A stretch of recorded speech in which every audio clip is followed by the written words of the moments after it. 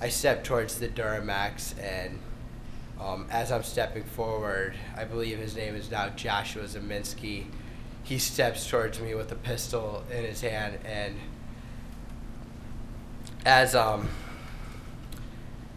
walking towards to put out the fire, I drop the fire extinguisher and I take a step back. Okay. When you step back from Mr. Zeminski, what's your plan?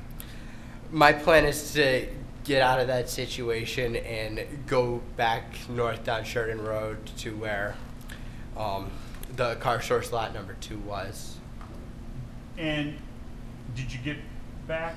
Were you able to go in a northerly direction? I wasn't. Describe what happens.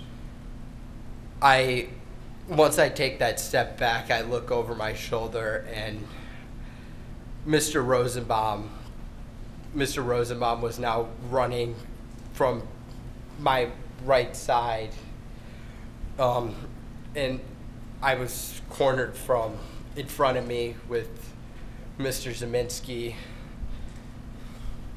and there were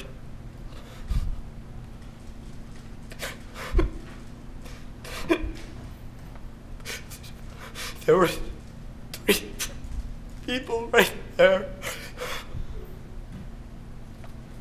Take a deep breath, Kyle.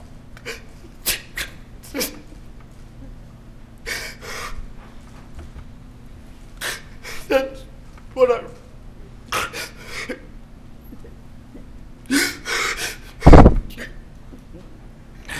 That's where I run. We're going